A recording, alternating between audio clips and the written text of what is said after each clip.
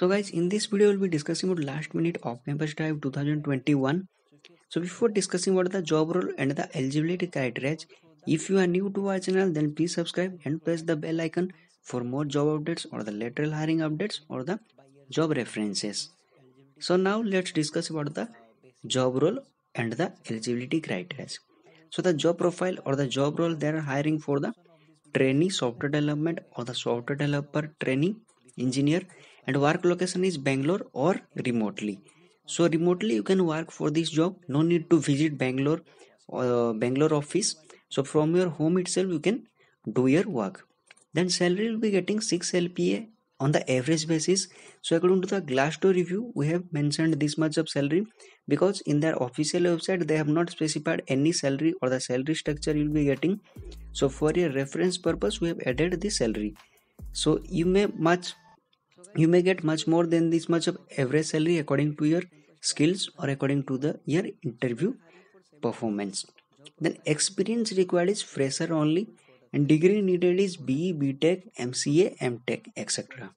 Then batch, any batch or the freshers, and also 2021 and 2022 year of pass out or the batch candidates are also eligible for this job role or for this off-campus drive. Then interview location is online or virtual. Then let's discuss about the other requirements or the eligibility criteria. Good attitude and enthusiasm to learn, good analytical thinking or skills, good communication skills, it's mandatory for every company, strong in programming languages and good in especially OOPS concept, object oriented programming, either in C, Java, Python, etc. OOPS concept like polymorphism, inheritance, etc. Knowledge on the algorithms and the data structure and good in core Java, mainly core Java. So they have not asked for advanced Java. So I guess most of you have knowledge on the core Java. So advanced Java is not required here. So if you know advanced Java, then it's fine. Then good knowledge in HTML or JavaScript, good knowledge in RDBMS concepts or the relational based database concepts with knowledge of Oracle or MySQL, knowledge of other web technologies such as Servlets, JSP, etc. So these are the basic requirements.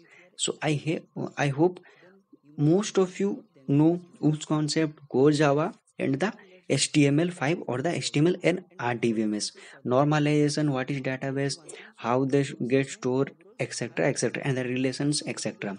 So the basic requirements. So HTML is not that much tough.